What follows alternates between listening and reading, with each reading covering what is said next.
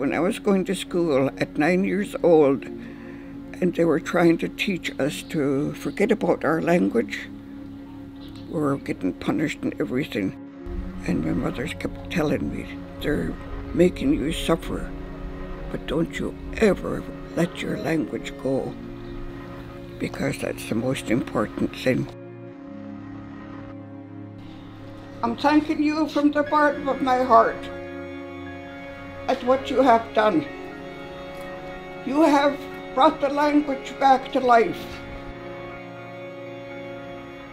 The name of this project is Hul'q'umi'num Heroes, Reclaiming Their Language Through the Medium of Theatre. There's many First Nation languages that have been lost because of the demise that actually happened within the First Nation people.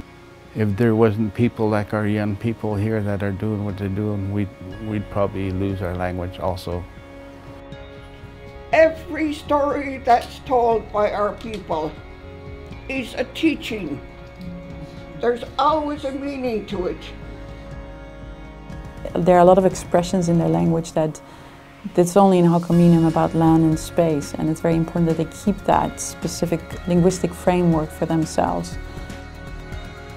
Theatre gives an opportunity for language revitalization to not kind of directly translate it to another language, but to embody that, embody the feeling of it and the meaning of it, and then to experience it through games, through characters, and through imagination.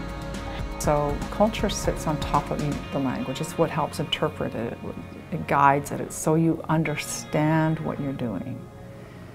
How to navigate in relationship with plants and animals and each other. And it's about connecting past, present, and future. It's about my grandchildren and who they are and where they come from.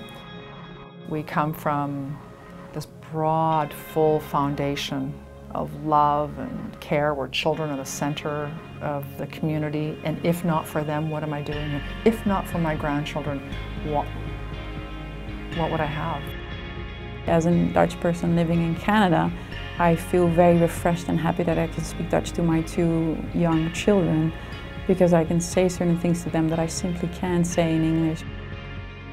And so all of these different components of the theatre project, because it's connected to language, are connected to healing, and laughter is a part of that.